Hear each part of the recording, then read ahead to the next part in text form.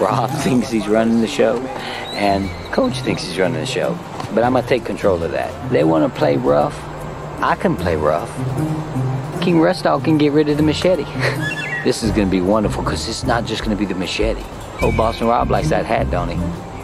I think he will go nuts without his little bee hat. I don't even like the Boston Red Sox. It's the Houston Astros, baby. For the first time since Season 8, Survivor features a cast of 20 returning players that span all the way back to Season 2 up through Season 19. We have heroes, villains, and a lot of goofballs. Can Survivor pull off what it tried and failed to do in All-Stars, or is history bound to repeat itself? Let's find out. Number 1, the thematic twist. The heroes are definitely people I would rather play the game with. The villains are the people I've always been against. So this is perfect for me to be on the hero side and battle it out against these punks I don't like anyway. I'm a villain. I think villains are smarter than heroes because they don't mind stabbing somebody in the back to get where they want to get. It's a fact. It's a proven fact. Google it. Just like in fans versus favorites, pitting two types of players against each other is brilliant. Not only does that label help craft a satisfying narrative, it also pushes people to either accept what they are given or work hard to reject it. Either way, it pays off in spades this season, even more so than in Micronesia. The heroes versus villains storyline dominates the show and ultimately affects how everyone plays and who they vote for to win it all. On its face, the idea is corny. How many real-life villains have played on Survivor throughout the first 19 seasons? A handful at most. But the idea of heroes and villains from an audience's perspective is brilliant, and it is a twist they absolutely should do again with the right cast. The thematic twist for Survivor, heroes versus villains, scores a perfect 10 out of 10. Number 2, production quality. You writing your letter to Russell, buddy? Yeah. Russell, this is a huge turning point in this game. Just by competing against you and the few handshakes we've had, I feel like I can trust you. We will most likely merge at 10 people, and then you will be completely safe with us. Our 5 plus you will remain strong till the girls are done with. This is your chance to show you're not a villain. I'll put that at the end right here. Good. I think it's really crazy to give Russell the idol. You don't know what's going on over there. He could be in with the girls for all we know. This is Survivor history. Oh my gosh. If we win, I'm gonna try to give Russell my hidden immunity idol. Based on me guessing that he's on the outs, which I really feel like he is. Or this is our chance. That'll give us the numbers going into the merge. Last season, we saw way too much Russell Hantz. So this season, it felt like a welcome relief to have him toned down in the edit, even though he still has the most screen time of anyone here. Survivor's back in Samoa again, but for a season as epic as this, a new location is not needed. We're not really concerned about that.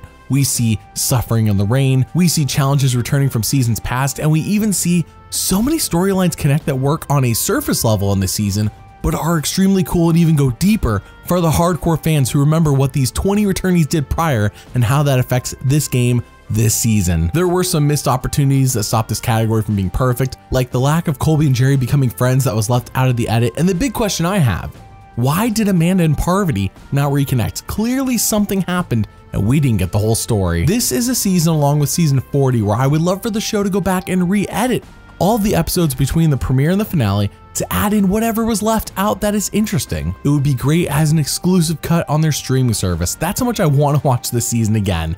For Survivor Heroes vs. Villains, the production quality scores a 9 out of 10. By the way, did you know that Patreon is now free to sign up for? That's right, Patreon is the place where you can watch everything I make months early and even suggest video ideas and pick what I make. If this interests you, then check out the link in the description. Thank you for your support. Number 3, strategic play. I don't even have to find idols. People are actually giving me idols. You don't hand the enemy the idol, especially when his name is Russell Hantz. You don't do that. That's a no-no. Play the idol tonight. For sure. To save yourself. Save myself. Because clearly, you're on the outside of an all-devouring female alliance. Right. I put that part in myself. I can't believe he's writing all this. He's telling me what to do. He's giving me pointers. How do you give the idol king an idol? Here, Mr. Russell, here's an idol. This one's just for you. Well, thank you. You know what? I think JT just handed me $1 million. Hey, I guess he can afford it. Hopefully I can trust you and you're not truly a villain. Yes, I am. Let's do this together. See you soon. BFF forever. XOXO. JT. Destroy this right when you finish reading. JT gave Russell his heart today. And Russell is just gonna stab it a million times over and hand it to me. And I'm gonna eat it. As you just saw in that clip, all the strategy is not good this season. Far from it. JT's idol, Tyson getting himself voted off, Russell burning Danielle unnecessarily, and so many more moves were so dumb. And yet, so many moves were great. Who can forget Parvati's double idol play or Rupert's infamous rock? I don't mind when things don't work out, as it is a lot more fun just watching players not sit on their hands and swing for the fences, even if it ruins their own game. Candace becoming the Judas of her tribe and flipping was so dumb and yet so entertaining. Almost every episode featured someone trying to make something happen, and what more can I ask for from players being given their second or third chance to win it all? Tomorrow we make our apologies, but tonight we make our move. I give the strategic play of Survivor Heroes vs. Villains a perfect 10 out of 10. Number 4, the characters. Coach will delegate, you do this and I'll do this and we'll go do that. But then when you look, coach is gone 2 miles out. Sandra, you only mentioned me in that, and I don't know if it's a jibe at me, but that's a bunch of bull. I collected firewood for 3 hours, thank you very much. Nobody's out there collecting firewood like I am.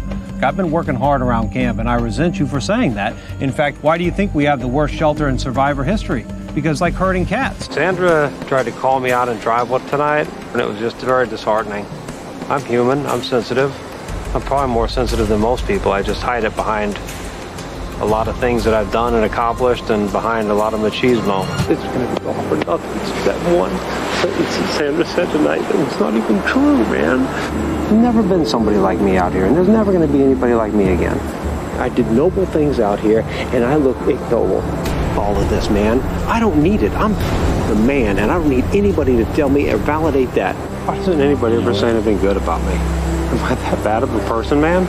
Was there a dud in this bunch? We have Sugar, Colby, Rupert, JT, Amanda, Suri, Tom, James, Stephanie, and Candace on the Heroes tribe. And while I do question Candace being here, they all made their mark this season, either as a hero or a villain. They were all memorable, and while some embraced being a hero like Rupert and Colby, some just wanted to be a villain like JT and Candace. Whereas the villains saw Randy, Boston Rob, Sandra, Parvati, Russell, Coach Tyson, Danielle DiLorenzo, Jerry, and Courtney.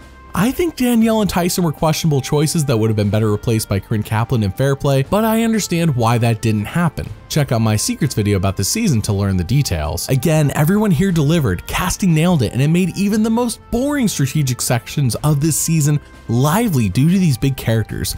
The character's score gets twice the weight, and the characters here score a perfect 10 out of 10. Number 5, the winner. You know why everybody wants to take it to the end? Because I already won and they'll win against me. Yeah. But I don't care, I'll take the $100,000 because I knew I wasn't gonna win again. And no matter what, in any circumstances, I'm keeping Sandra. I think she might get Courtney's vote, and that's it. So I'm gonna use Sandra for me to win $1 million. She can't beat me. I want you in the final 3 because I think I could beat you for the $1 million. All right. Straight up. I'll take the $100,000. You know how I feel. Russell won immunity, so essentially I have to do whatever Russell says because he's wearing the idol. I'm feeling wonderful because regardless, Russell's keeping me around because I'll never get a single vote. But I don't know about that. We have a split in the fan base when it comes to Sandra. Some fans understand that Survivor is only about getting to the end and convincing the jury to vote for you, and that's it. That's how Sandra won twice, even coming within 1 vote of a perfect game, while others seem to think that the flashy moves that make for good TV are what Survivor's all about, and in a way, they're both right. Survivor at its core is a game, but it is a TV show we're watching. If everyone played like Sandra, it would be boring. Sandra strategically made friends, which doesn't make for exciting television. She was very sassy, and she didn't seem at all changed from 13 seasons ago, but the show did her no favors by hiding her up until episode 8. Where was Sandra throughout the pre-merge? Being overshadowed by bigger, more outspoken characters, that's where she was. However, she played a game that earned the respect of people who wanted to see themselves in the winner, and like in Pearl Islands, she nailed it here again. Sandra's winning game and story gets a 6 out of 10. So is Survivor Heroes vs. Villains worth watching? Yes, but only after having watched the seasons prior to it. It can be enjoyable by itself, but that buildup, having seen the seasons these players hail from, adds so much depth to it and helps us understand as an audience why they do what they do, with some exceptions that I mentioned earlier. This is a top tier season that will be hard to beat, And for me, Survivor Heroes vs. Villains overall score is a 9.2 out of 10. Tune in next time as we go to a new location with a new twist in Survivor Nicaragua. Thanks for watching, and doubly thanks for liking and subscribing. See you all next time.